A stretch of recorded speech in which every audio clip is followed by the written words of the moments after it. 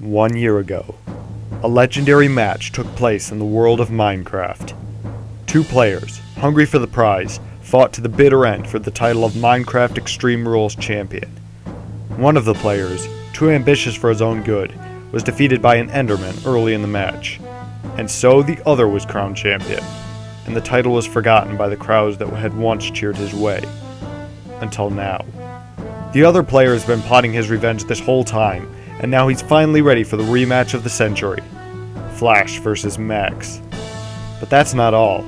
A new player, with his goals set high and his sights set straight ahead, also joins the bout for the gold. SuperLumis64.